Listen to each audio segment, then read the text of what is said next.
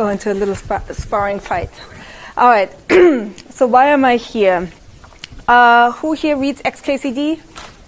Okay. So these two guys up there, sorry, my laser pointer doesn't really work very well here. So these two guys up here are kind of like actually summing up quite well a situation I regularly find myself in. So I talk with people either over dinner or walking down the street or anyway, and one said, oh, I heard that blah, blah, blah, blah, blah, blah, blah, like here. I heard that water is good for you, but you shouldn't drink too much because, yeah, I don't even know, like, why not? Right. So this is usually the moment where people dig out their phones and try to like do some on-the-fly research on why you shouldn't drink too much water. Okay. So if you're lucky, you find the Wikipedia page. This is usually the thing that people then read. And if it's not on Wikipedia, then they may glimpse on web search, but they will not spend more than, I think, 30 seconds on actually finding the true answer, because then dinner arrived and they're like, oh, well, it wasn't so important, so let's talk about something else.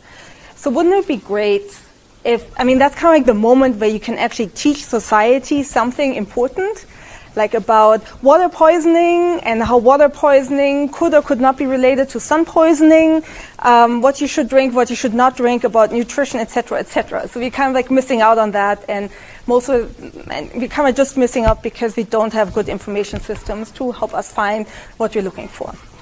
So I call myself an information retrieval researcher, which is wasn't always the case. I think at some point I called myself a machine learner, then I called myself an NLP person, then I called myself, or even before that, I called myself a semantic web person.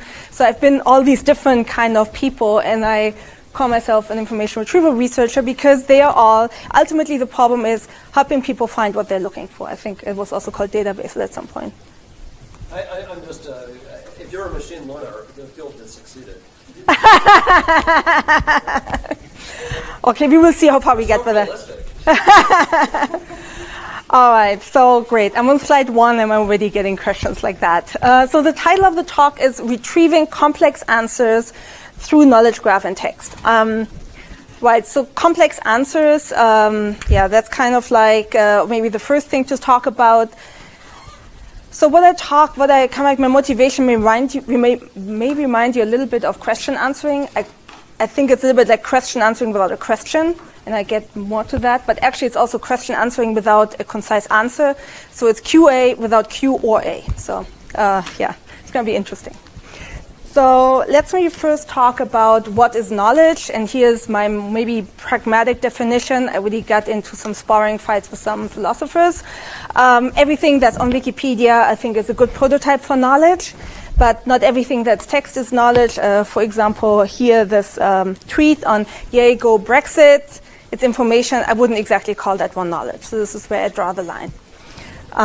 Here's what's a knowledge graph. So we have entities, for example, Wikipedia entities, but the whole thing translates also to other kinds of ontologies, whatever you prefer. Where we have, for instance, the United Kingdom.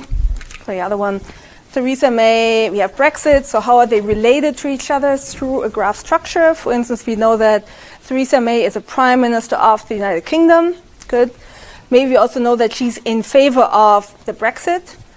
But then often we have some kind of like a relationship that might even be like untyped, like an article link or some co-occurrence. We know that there is some kind of connection, but we can't easily attach a predicate to it. Okay. So that's what I call a knowledge graph. Some people also call it a linked graph. So I think the trajectory, there's like a spectrum of definitions here. So it's maybe kind of like well, we just have data and we try to make the best out of it. When I said answering complex or complex answers, right? Then I need to talk about what are the kind of information needs that I want to address. So here's a couple of them. And they all share that they require some long, complex answers to be properly addressed. For instance, like here's drink water good. So these are not even like written in a kind of question form, but of course, whenever I put something in my favorite search engine, there is a kind of question that's kind of like always in the background. But maybe I don't need to pass the question if I already get a user trained to just enter the kind of keywords like that. So yeah, for instance, drink water good. That's kind of like this question here. Or dark chocolate health benefit, which is actually great because it's a nice example where web search constantly fails. And then I have this like podcast addiction. Does anybody hear of the podcast Science Versus?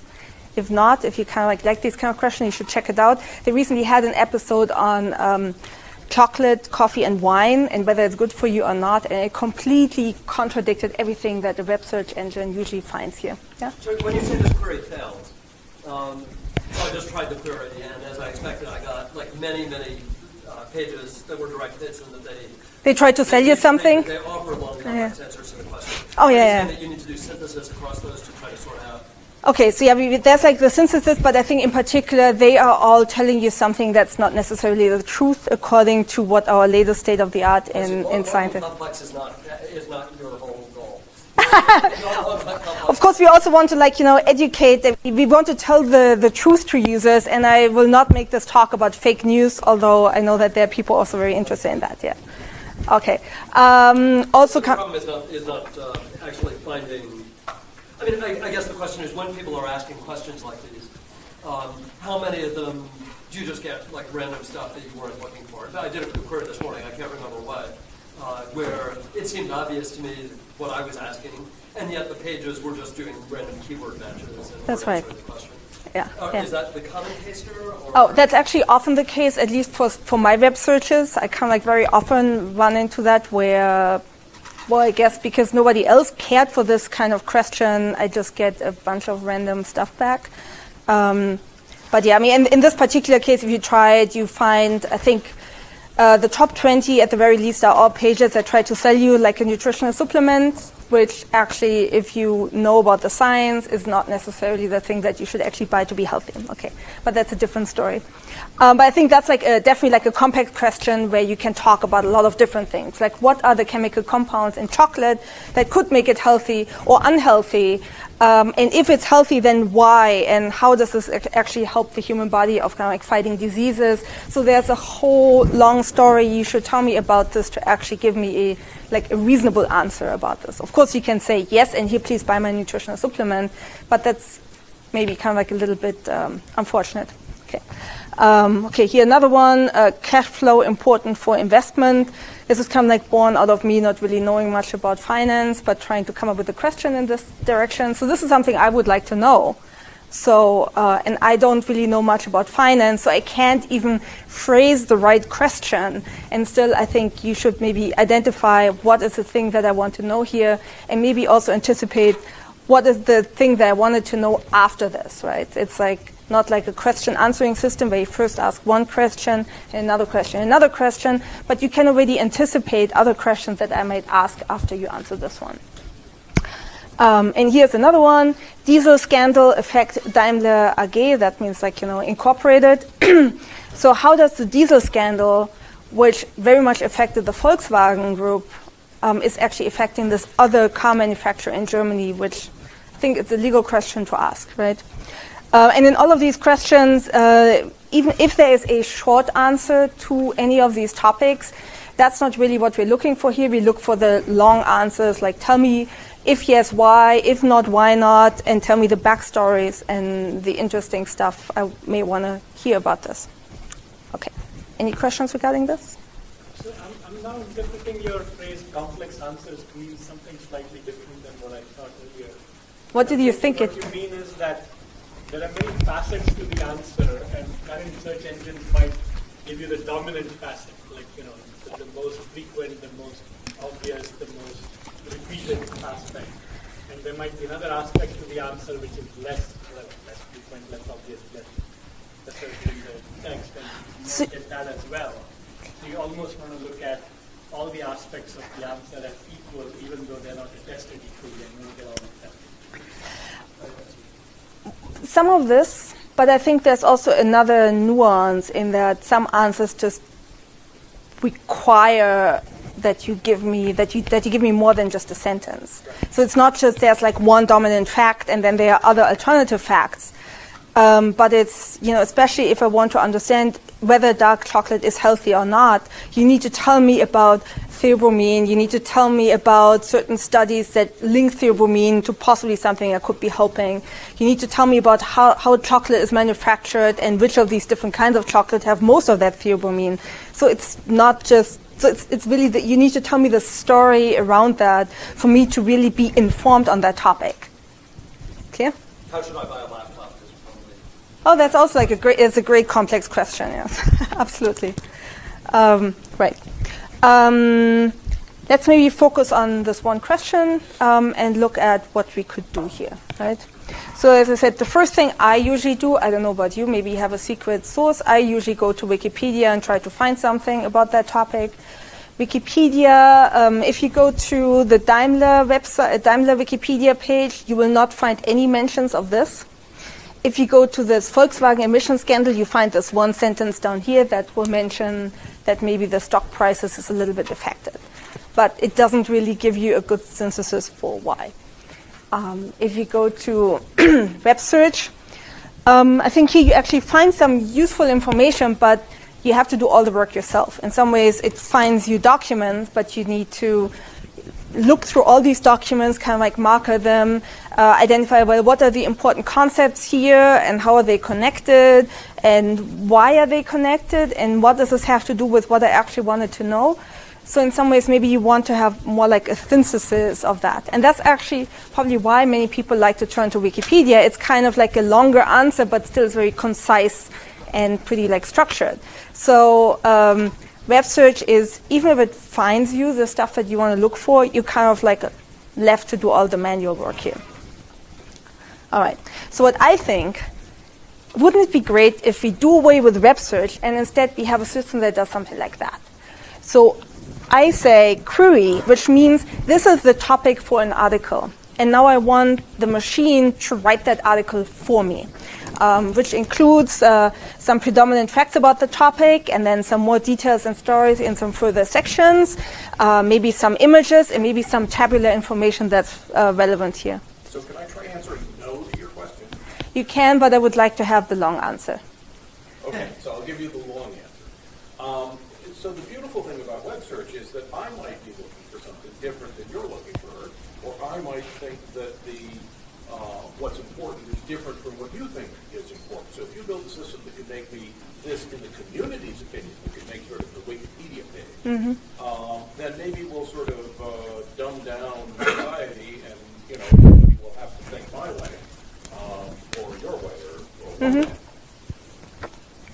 Well, since you already machine generate this one, there's nothing to prevent us to have your Wikipedia page on that topic and my Wikipedia page on that topic. Huh? The Dogpedia. Yeah, the Dogpedia. I mean, it's like we shouldn't even call it Wikipedia anymore because they have like particular kinds of rules of what goes on and what does not go on, but something that feels and smells and tastes a little bit like what we get from Wikipedia. Thank you. All right. So, so you have this query, we want to generate the thing, and in the middle we, for instance, use a knowledge graph, we use web materials, pretty much like any kind of resource that we can lay our hands on to do this task. Okay, so maybe this task is a little bit big to do it in one paper, or even like in 5 papers. So we came up with a simpler task, which first of all, I don't just give you the query, but I also maybe give you an outline of the query. Just like as like a warm-up task, so with the hope that maybe in a year or so we take this heading structure away from you, and you have to like do that task as well. But just to like get us started on something. And the other thing is like instead of really generating this like nice blocks of natural language and the image and the table, let's just treat it as kind of like let's find passages that should go here. So with the idea that we can create something like a ransom letter of that page that you're trying to generate, which looks really like clunky and not very with nice flowing language, but so that a human could take that information and could write an article from it. And then we can like talk to some other people maybe in this room to maybe how can we turn that clunky language into some nice language. So we just break it into smaller chunks, and in this talk we just focus on, given these two things, can we find these like these snippets that should go there? This is actually exactly the setup of the TREC track that I'm actually organizing, called TREC Complex Answer Retrieval. We just finished the first year, and we have noticed that we actually will do a second year.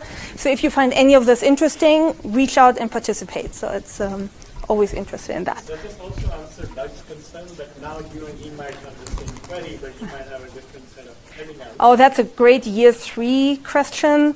I think this is already hard enough, so let's first do this really well, and then we get to the Wikipedia and to all these other kind of problems that depend on I'm that. thinking that it's already there, that if you specify a different set of headings than he does, then for the same thing you're expressing a different information. That's a good point, but also, you can also think about different levels of expertises. Like Doug knows so much more about certain topics than I do. So you want to take that one into consideration. You want to take maybe tastes or what am I generally interested in also into consideration. So I think you can take this into a whole other direction for many, many more years. But I think this is the problem that if we solve that one first, it will enable doing more in that direction. Right now, you should just think of the headings as a cheat. You don't know how to expand the query, so you get some help. Right, or maybe think about maybe a journalist that wants to do the topic. So they say, okay, here's a new thing, and I want to know about facets A, B, and C. I think it's already something useful. Actually, I have a friend that works for a fair labor assessment company, so they're like a nonprofit. So they're getting a new industry in a new region with kind of a particular focus where they're trying to evaluate, is this company, is this person, are they kosher, or were there some issues with respect to unfair labor in the past? So they have to do this kind of research. They want to know, well, how is the structure in this particular region? So they kind of already have that topic and an outline in mind what they're looking for. So I think solving this kind of task and doing it really, really well, I think is definitely useful. Okay. All right. So, so here's the URL if you want to participate. Here's a little bit about the data set that we have today. So we took 200 million pages from the English Wikipedia at the moment. We're kind of expanding it towards multilingual, hopefully soon. We're in the progress. So we have 2 million pages like this. We have 20 million paragraphs. That's after we already aligned them and removed some redundancy, because there is a high level of redundancy on Wikipedia with paragraphs just being copied around, right? We selected a query subset of 260 pages, pages that I personally find interesting, because I figured, well, if I have to reach the point where I have to do some annotations, at least I want to do it about a topic I care about.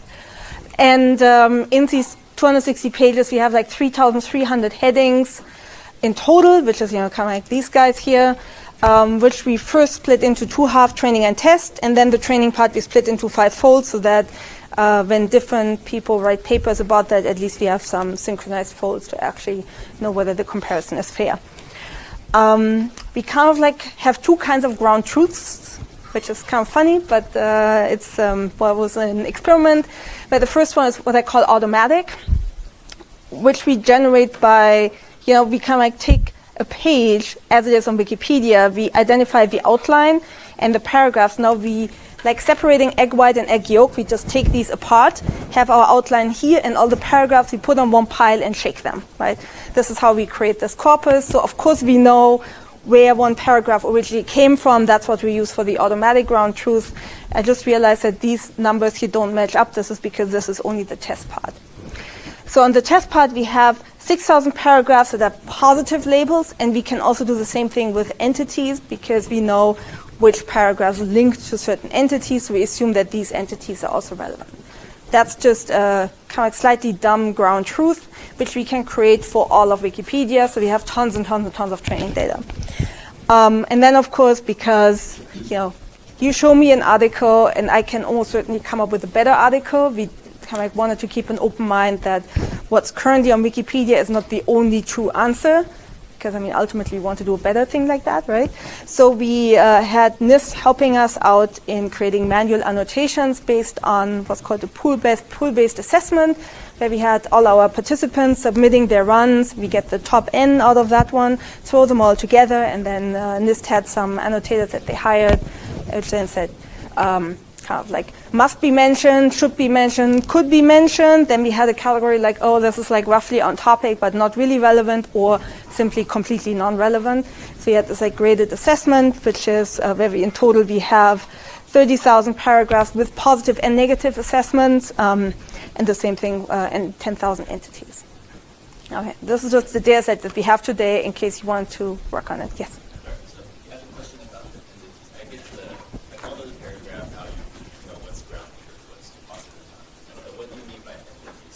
Okay. So we take one page. So we have the paragraph. The paragraphs usually have links to other Wikipedia pages. Okay. So if there is a link to another page, and that, according to my definition, is an entity. So now that entity is a ground truth entity for this heading in this article. So this is what the automatic one said, and for the manual one, we actually asked participants to not just give us an entity, but also give us like a support passage. And then we showed both of these things to the annotator and said, okay, does this passage convince you that this entity belongs there? Mostly because it's the only way to really create like a reusable benchmark with multiple annotators and get a good agreement. When you evaluate the paragraph ranking and the entity ranking separately? Yes. No, they're separate. Yeah. But we asked with your entity ranking to also give us these support passages. And if you didn't give us one, we just chose the first one from the article, which is not ideal, but in previous work I found that at least gives you, like, in half of the cases, a good support. So, two questions. One is, I'm looking at the NLP page on Wikipedia right now. Is NLP an entity? Yes. Okay. The second thing is, it's got a set of hierarchical headings. So one is major evaluations and tasks, and in that there's a subheading, syntax. Mm-hmm. Is syntax a heading, or is major evaluations and tasks dash syntax a heading? Okay. So for the manual evaluation, syntax inside manual evaluation is one of these headings. So you kind of have like this hierarchy here. And I think what many of my students usually do, they take this whole thing and, for instance, pretend that that's a query and do some passage retrieval with this one. In the automatic one, we actually have 3 more different kinds of ground truths. So we give you this per article, per hierarchical heading, or per top-level heading, assuming that these top-level headings is maybe something that you may want to already start playing with, which may be a little bit easier task, but better defined. Yes? One last question. Okay. By any chance, would you know how many of those 2 million pages have cross-lingual links in them? So actually, so these are just the English ones. I used that information for this like multilingual Wikipedia, or like a TREC experiment that I'm doing, and we looked it up for, I think, Italian. So it was actually the other way around. So I looked at all Italian pages and I asked which of those have a known translation to an English page. Right, I mean, these like 2 million, these are like just like all pages on Wikipedia, right? And I can look it up and can send you an email if you're interested, but I think it was maybe half or maybe a third.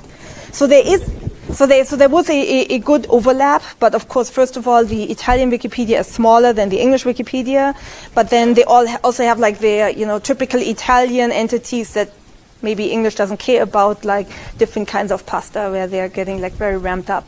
Like never put meatballs on spaghetti if you have a dinner with a true Italian. Also, oftentimes there's a link, but the page is just a start, or it has information but not as much as before. Right. So it's not like So I think there's definitely a multilingual aspect towards doing this kind of stuff. Yeah. Also, you can think about any kind of question regarding Euroscepticism, right? So you have different countries inside Europe. They have different languages, but they also have different opinions about certain things, right? So can we maybe study how does maybe a Hungarian view the problem of immigration rather than a German, right? So it's not just like an exact translation, but they actually may talk about different things because they care about different things. So it's, interesting question, but maybe, let's maybe go back to the talk if you don't mind. All right. So, of course, we chose some random, like semi-random query subset according to my liking. If you have any particular strong feelings about a certain set of topics, come and talk to me. We have already the pipeline to do all of this in place. It's just like pressing a button. So reach out, send me an email if you care about that. All right. So, okay. So let's maybe play through generating this article here. Right? I said, diesel scandal, how does it affect the Daimler Incorporated? Any idea how could we start doing this? Maybe come like ultimately we want to do it first ourselves and then we want to teach computers how to do this? Any takers? Okay. Well, on this topic, I think there is no Wikipedia page because I was like searching for it. So how can we generate this page that doesn't already exist? Okay. Search for these words. Okay, good. And? So maybe look at the VW or the Volkswagen scandal. And do that on Yeah, that's actually that. I really like that idea. So you can treat it as like a template filling kind of problem where you take that template and you ask, well, do I find evidence for this sentence, but with Volkswagen replaced with Daimler, right? So that's actually, I like this one very much. So here's maybe another way to think about it. So we will first try to identify which entities are central for this topic. And we'll talk a little bit about how we could actually do this. Daimler Incorporated, that's maybe an easy one to guess because that was already here in the heading here. So we can run entity linking on this heading and we already have Daimler, but how do we find these other guys here, right? Was that okay? Good. So once we have the central entities, let's assume we have a magic algorithm to do that, then I would maybe care how are they related to each other? And maybe what's also very important, which of these relations are actually still on topic? Because it's very easy to, if you go like out in the wild, you do one steps and you come back in a different kind of topic. So how can we identify which are the relevant relations? And then once we have these relevant relations, maybe we can ask, can we maybe find support passages that talk about these relations, especially the ones that we thought were relevant, and maybe put them even like in a relevant context. I mean, we wanted to have some information where the user can actually do some reading and can say, now I understand how Volkswagen is related to diesel engines with respect to this kind of topic. Okay? So once we have this, now we can take these passages and just like arrange them into an article. Yes? What are the blue tag on these? The blue tag, so these here? No. If you go back, they're in the bubble now. Automotive, Volkswagen, diesel engines. Are these in your mind, or are those phrases that you're going to retrieve? You mean the bold ones, or these guys? Those things. The things that look like luggage tags that are flying. Exactly, they are luggage tags. Good, yeah. So these are entities that have some names dangling off of them. Okay. So those are entities? So these are entities, so yeah. A lawsuit is an entity? Yeah. Yeah. Lawsuit in general, or this particular lawsuit? So lawsuit has a Wikipedia page. I started with everything that has a Wikipedia page as an entity in my vocabulary. Okay, so this is the generic concept of a lawsuit. Mm-hmm. I see. Okay, yeah, so this is not what I usually think was meant. I don't know. Okay. That's what Doug was asking me for. Okay, thanks. Okay, good. And so is the idea given the original question, you're trying to find these other entities as things that you would like to find passages that mention. So, are they sort of questions that you think somebody ought to be asking in order to find out about this, and then you're putting them in as subqueries? So I imagine it as, if I want to write this article, what are the kind of concepts or entities or topics or events that I want to mention it in that article? Like if I want to give like a more like all-encompassing answer to someone who wants to read this, right? What is the kind of like things that I want to put there? And I kind of just made this up based on how I want this article to look like. I think I want to talk about Volkswagen, automotive, because that's kind of like the whole area, about diesel engines, nitrogen oxide, emissions test, the West Virginia University, who was actually running these emission tests and kind of like kicked off the Volkswagen diesel scandal, and then the lawsuit and the fines and how that actually affected the stock prices. So these are the kind of like different elements of my story that I want to talk about. Okay. And then I want to talk about how they relate. Huh? And you haven't told us yet how. That's right. Yeah, this is just like how I think, what I think would be like a cool approach, given that, you know, of course you can do it the other way around, yeah.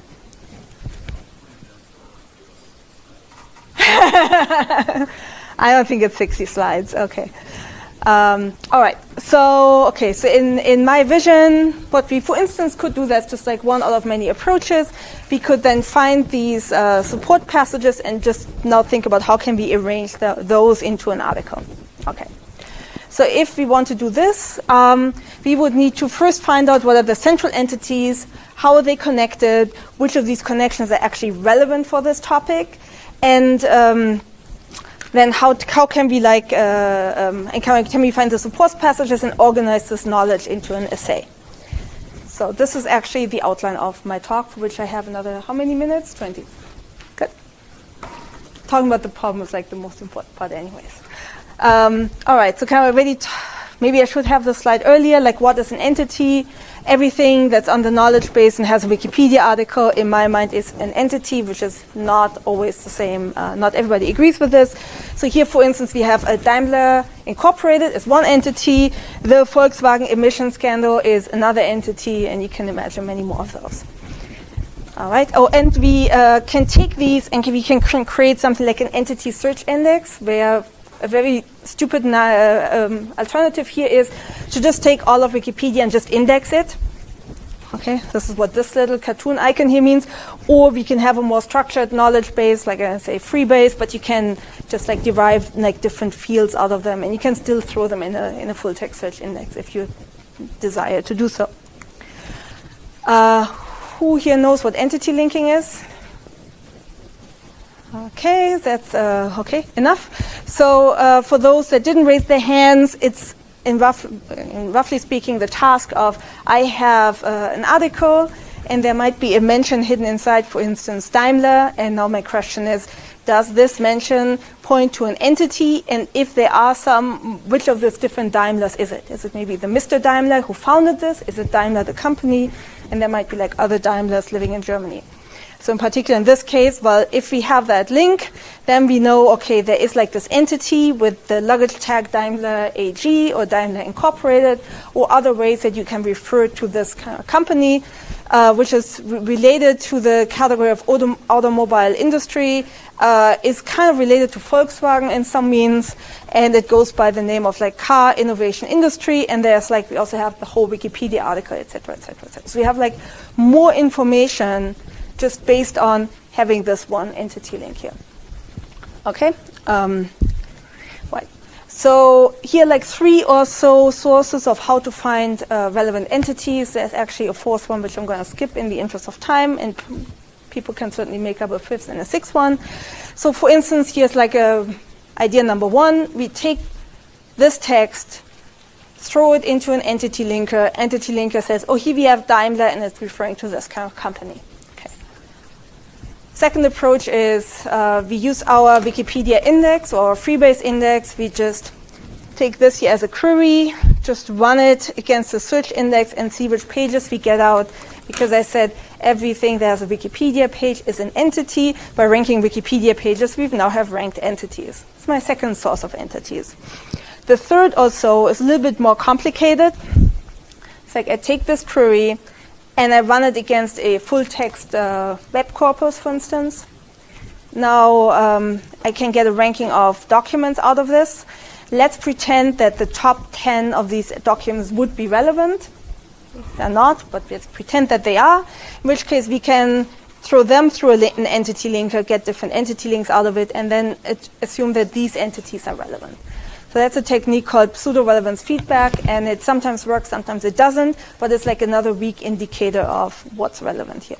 So you're looking for known related entities, right? So if nobody knew that Daimler actually caused 9/11, or something like that, then you wouldn't discover it this way. You're not after unknown relationships. Yep. Yeah. But I mean, for instance, when I put this query into DuckDuckGo, I already get some pages that are actually on topic.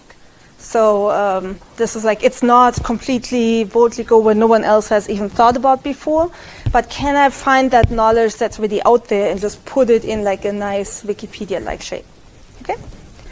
All right. So there's like more ways of finding these. I don't want to talk about this right now. You can always reach out to me and I'll tell you another 20 minutes about this.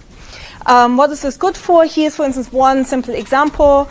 In a publication that I had with Jeff Dalton and James Allen in 2014. So if you would have these kind of entities here, and we have these different kinds of information associated with them, we can now rank documents by whether they, for instance, have an entity link to this entity that we really thought was relevant.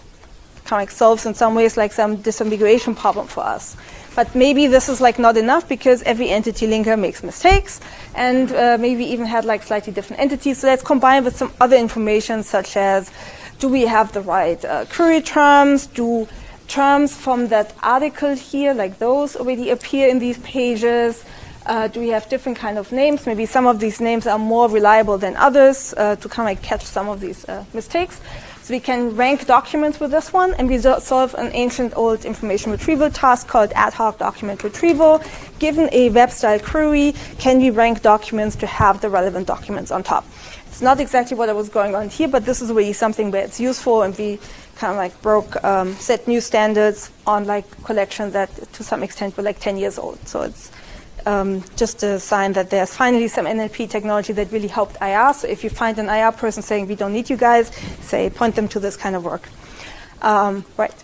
So that's just an example. And yeah, this is just the slide that shows what we put. If you put this all together, it actually helps. Right. So let's talk about the connections between entities or relations. So who in this room knows about relation extraction? Okay, seems like everybody knows about entity linking, also knows about relation extraction. Let's have a strong correlation here. So for those that didn't raise their hands, so here's a cartoon version of relation extraction.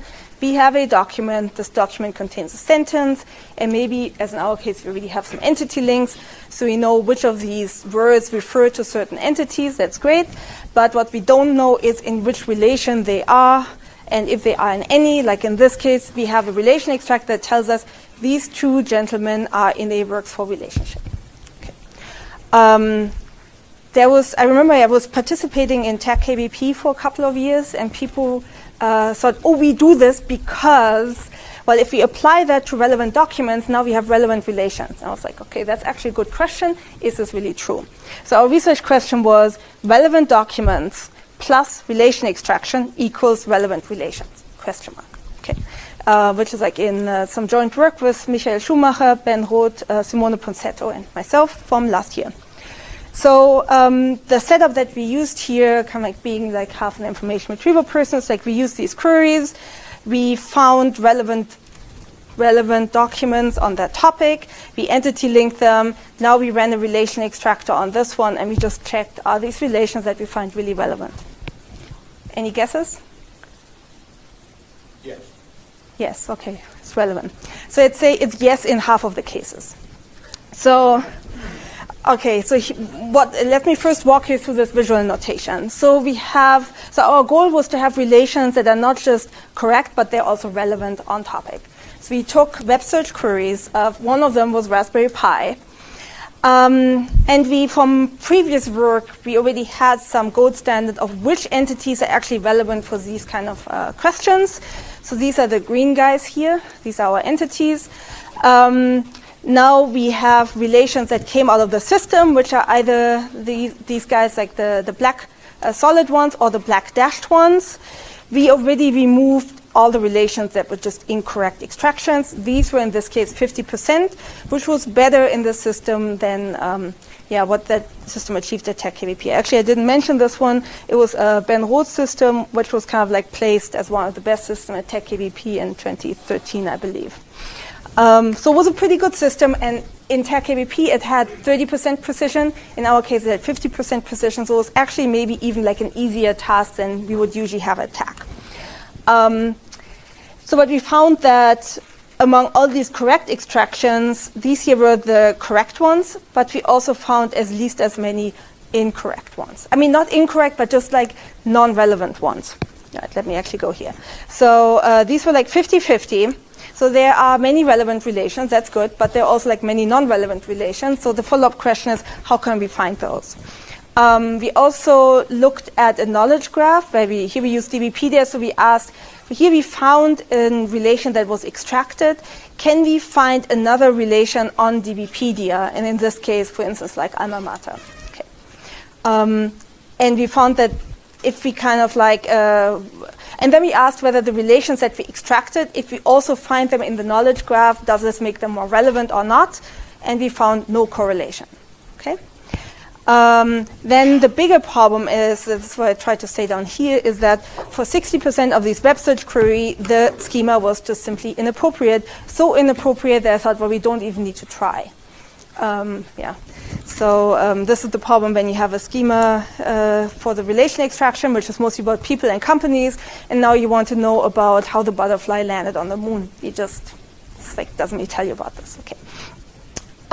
Right.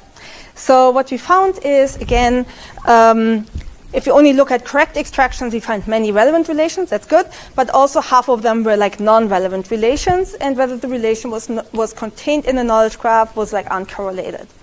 Right.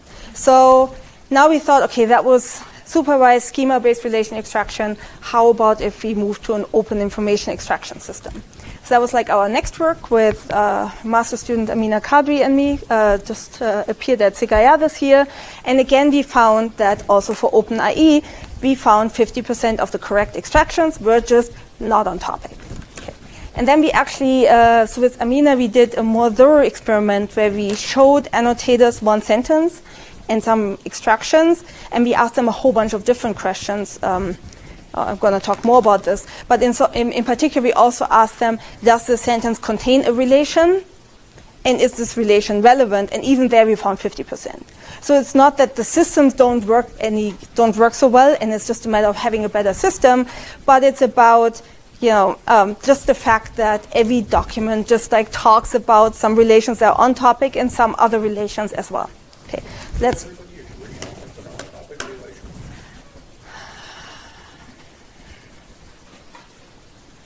Maybe you and I would only agree 50%. Oh, I see. Yeah.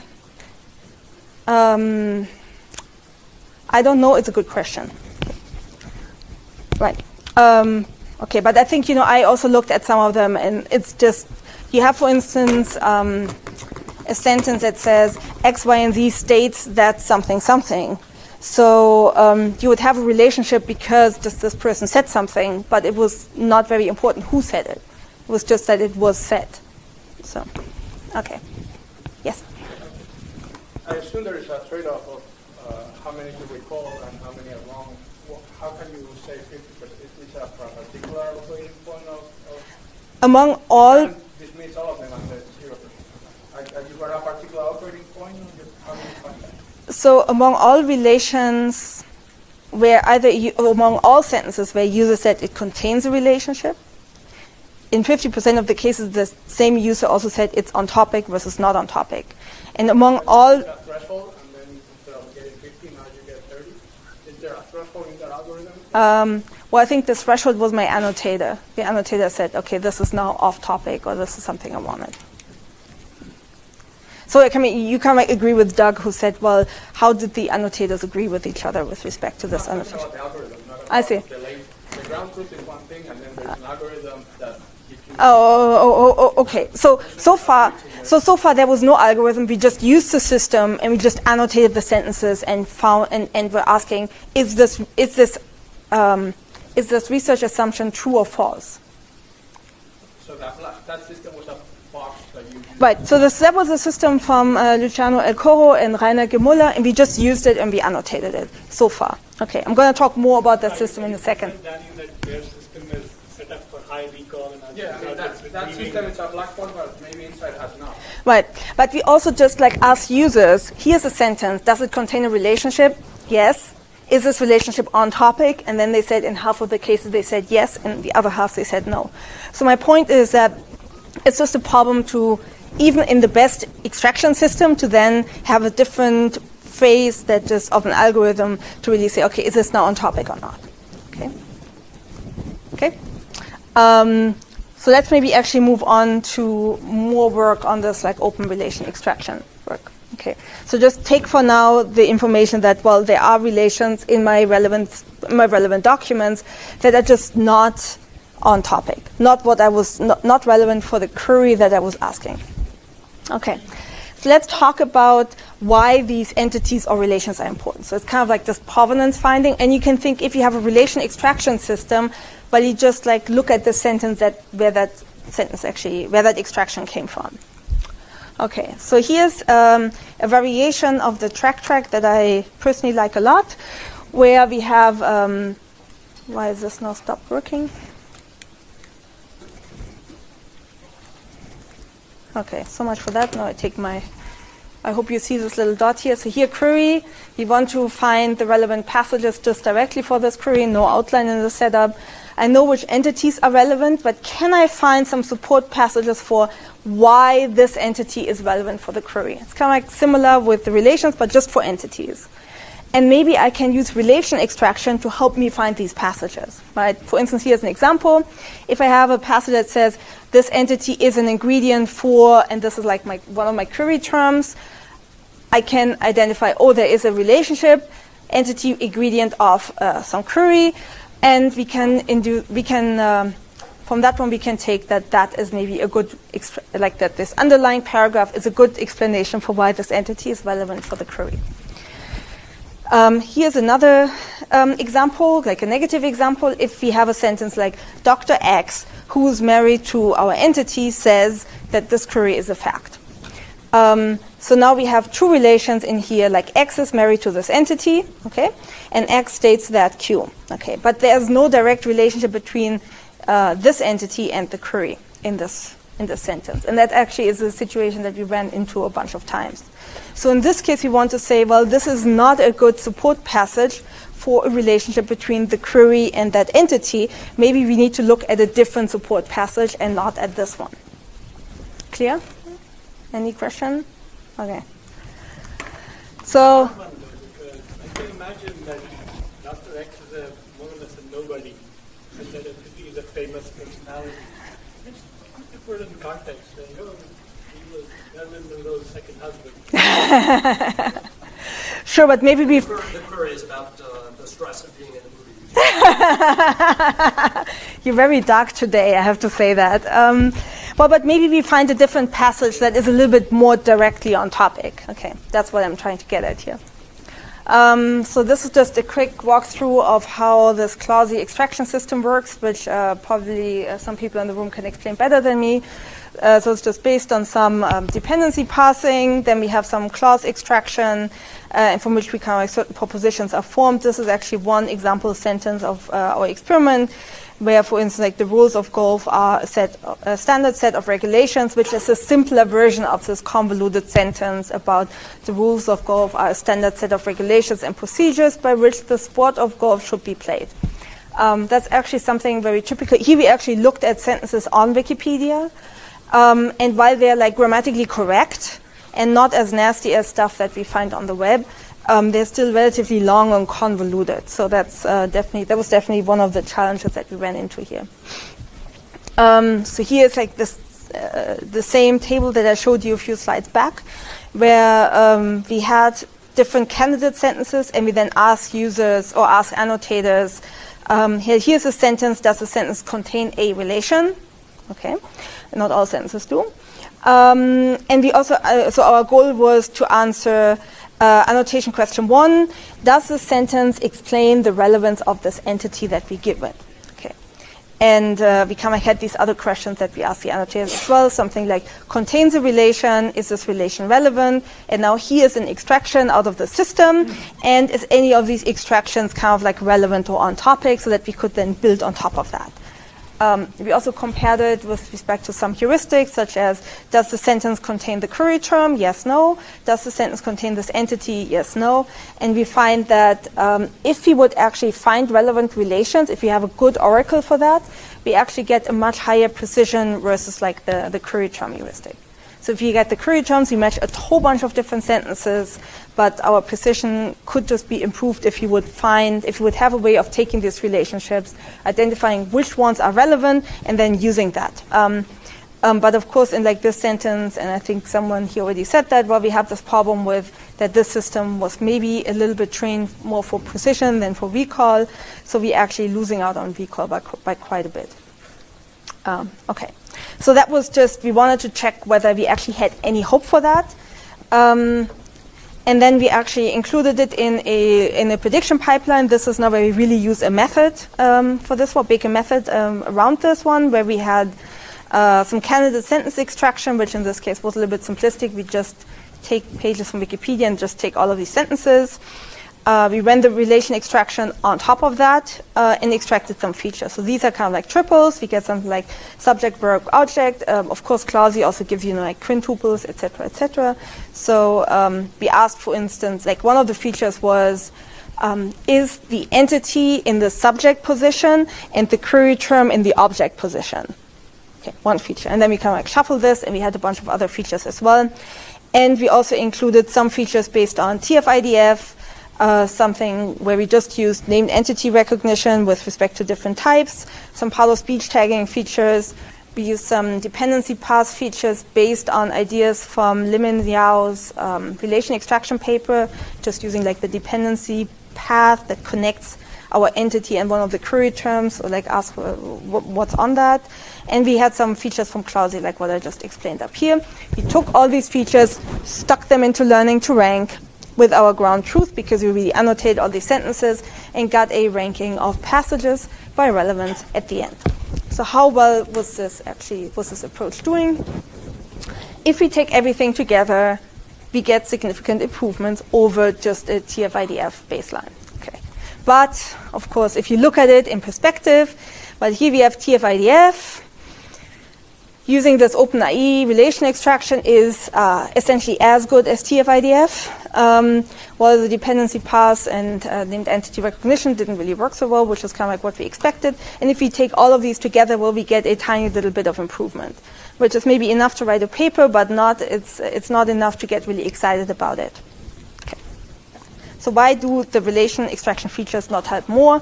I don't have the answer quite yet, so if you have any ideas, please let me know. So here's what I think is going on.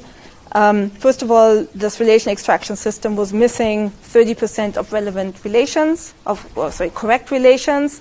So we're really missing out just by not finding all relations.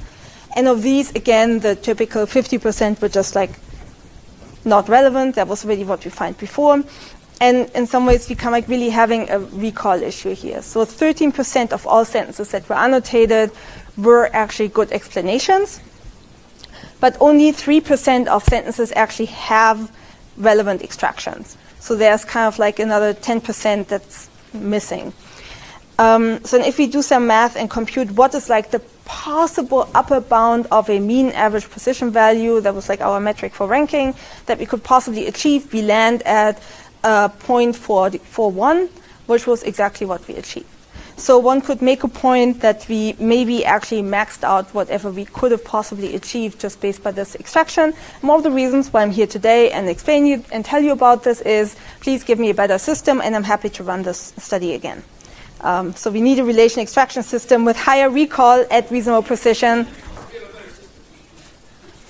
Right, this is why I'm here. So in particular, maybe something like where I don't just get the one best prediction, but maybe give me maybe the second best and so on, if I can get some confidences or if I can get a ranking, but at least I have something that I can then possibly fix in the downstream system, where if I'm just not getting the information, I cannot really fix it very well. Okay. Okay. So if there are no particular questions other than Ben wanting me to sell his system, yeah? So the one thing that strikes me is that I often see explanations that don't fit in a sentence, right? I mean, you know, when we try to explain things to students, we take an hour to do it. So it may be that there are explanations right there in some pair of sentences that Yeah. looking inside a sentence isn't good enough. Yeah. Ben, did you hear that? Good. Any more questions? So again, this here it was just finding the explanation by one of these entities. Let's say nitrogen oxide is relevant for this larger query, right? So it's just find me just some support for this one little fact, so that then I can piece together the whole story. All right. So there's a last bit about organizing knowledge into an essay, and well, you know, research in progress. Invite me next year. Maybe I have a better explanation for this one. Okay. So here's actually the conclusion slide of this talk. So I was trying to talk about how can we retrieve complex answers through knowledge graphs in text.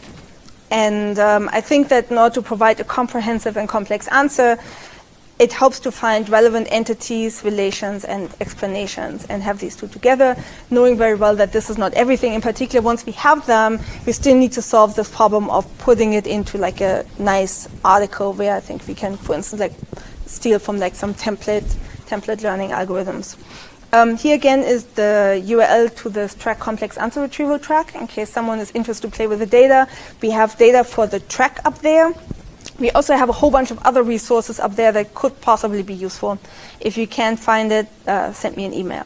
And here's also the URL to the KG4AR workshop, which I call it series. So far we only had one instance, but we hope to turn it into a series and maybe also have a special issue. So if you're interested in making information extraction and knowledge graph construction useful for information retrieval, or have any crazy idea, you should definitely watch out for the series. We're definitely interested in hearing more and having a more heterogeneous crowd here.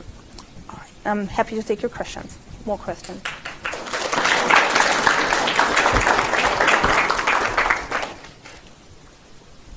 You all questioned out already? Okay. I'm never ready. So I can imagine that you could get back to many different things using the kind of strategy you were describing before, and some of them would overlap a little bit. Mm-hmm. And so I started thinking about ways that you might try to winnow down the overlap, and it started to feel like a problem of summarizing the concatenation of all the original document. What's the relation between this problem and summarization? Yeah, that's definitely like one of the big next steps, right? Once we identify the stuff that's kind of like good and relevant and should go there, how can we not just bring it into order? How can we identify like certain like subtopic structure? How can we also just like summarize it in some ways? Like, do we just select one, or do we take bits of each of those and just combine them together? Do we maybe create completely like new language out of that one just based on that information that we find? That's yeah, very interested in that. I don't have any answers yet. Happy if at the first stage you got 20 or 50 times more than you were going to keep, and then just concatenate it and then summarize? In other words, is the reason that you divided it into a generation phase and a selection phase just because indexing all the documents is hard, and so you want some hierarchical thing to pull back raw material for summarization? Well, I think summarization on like a whole large web collection. First of all, I'm also not really necessarily sure whether that actually helps you actually come up with a good answer. You could say, well, we just bake all that like retrieval thing into the summarization, and it's like, okay, sure, why not? So maybe some of these things would kind of like happen under the hood together with the summarization phase. I mean, clearly at the moment, this is just trying to nibble away on this larger problem, trying to come up with algorithms that solve some part of it. Being completely aware that, oh, maybe this was all just like a failed attempt, and actually a completely different solution would be the right one. So, yeah.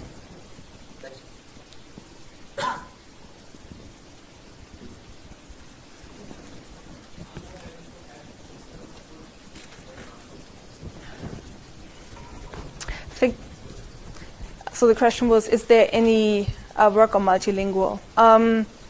I think there's some work on multilingual entity linking. I mean, I just tried to actually establish this one actually as a problem to begin with. I don't know if there any multilingual relation extraction work, maybe also something that would extract from multiple languages at the same time, so maybe we can like reason about these two extractions together. Maybe you know more about this. Multilingual information retrieval may talk to Doug, right? So he also knows more about this than I do. But I think there is definitely an angle to this problem that calls for multilingual reasoning. I mean, again, what I said earlier about understanding Euroscepticism, or like how different kinds of cultures view one particular topic differently, right?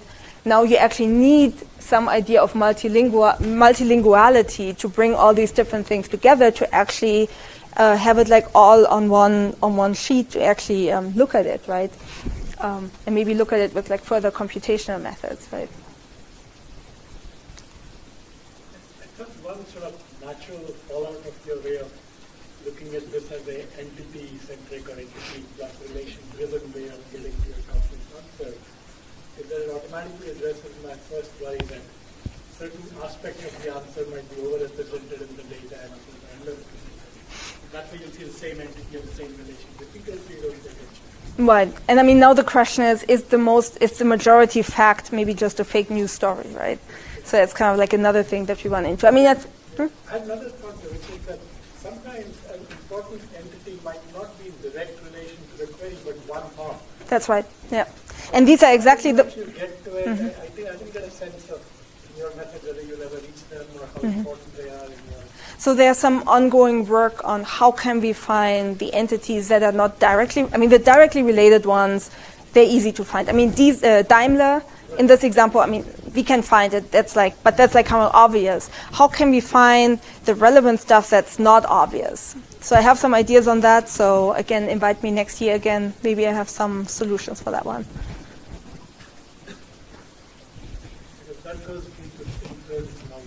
Well, it can go into inference. I think there's also maybe an easier approach other than. I mean, so there's kind of like. So one of the things I didn't like about semantic web when I looked at it 10 years ago was the idea of we take the text, now we extract the facts from this text, we put it in the knowledge graph, maybe merge it with other knowledge graphs, and now everything we ever want to know is in that knowledge graph. We never need to go back to the text.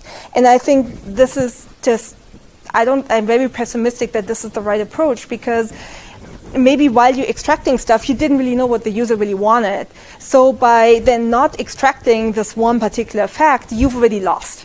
You can never recover from this one. Where if you use the knowledge graph as a kind of backbone to drive which are the pieces of text that I should look at, and then maybe let's focus more on these pieces of text. I mean, there's, I think Jamie Teven had this paradigm called slow search, where you would ask the question, then you go home, have dinner with your partner, have a good night's worth of sleep, then come back in the morning, and then you get a really nice portfolio. So we could maybe have a slow search scenario where we do some relation extraction on the fly after we really looked at some text. We don't need to give the answer in like 10 milliseconds, but maybe we can actually take some more time but come up with something a little bit more fundamental, right? And find these entities that are further away, but maybe go back to the text and make sure you're not just like walking off topic. Yeah.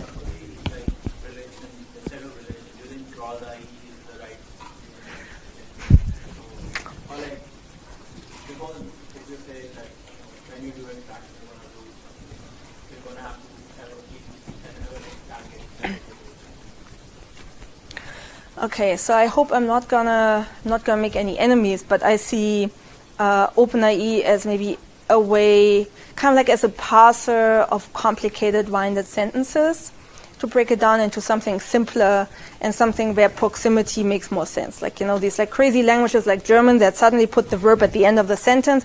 Who came up with that, right? So if you would have, and in some ways I think like of OpenIE as, you know, the thing that kind of like takes this verb and just puts it into the predicate position, so that we can actually identify what does actually proximity really mean here. Or to, if you have an apposition, to just, you know, get rid of that one. I mean, in some ways, you know, dependency parsing already gave us this, you know, cutting out certain like parts of the sentence. But I think there is maybe some. So we have like raw text, and we have dependency parsing, we have OpenIE. We kind of like trying to go from the other end. And maybe there are kind of like a few more steps that we could imagine to go on top of OpenIE that would go into this direction, onto like more higher level semantics, but in a way that we can always fall back to the text We can, if I say, oh no, that was not really what's relevant, I think this thing here was more relevant, you can take that and kind of go back to the, one step lower in that pipeline. So I think there's possibly something else, but because I'm not an OpenIE expert, I'm happy to hear about any ideas in that direction. Yeah.